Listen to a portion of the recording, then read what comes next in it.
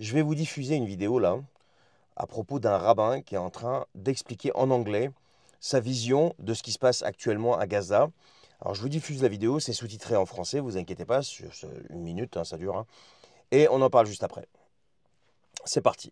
The mass slaughter in Gaza has nothing to do with a conflict between religions, between Judaism and Islam. We have been living together as Jews and Muslims for literally hundreds of years.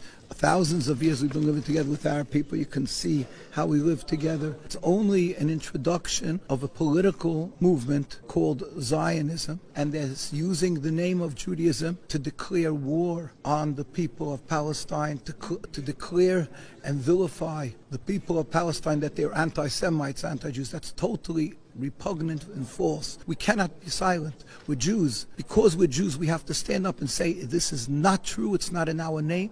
We totally object to this. We cry and hurt with the people of Gaza and Palestine. This is not a religious state. It's not a Jewish state. They're using the name Israel. They're masquerading in the Star of David in the name Israel. This is a criminal entity. Donc voilà.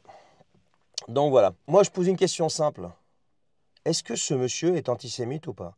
Si en tenant un tel discours, est-ce que ce monsieur peut être qualifié comme antisémite ou pas? C'est la seule question que je pose. Merci de me répondre, s'il vous plaît.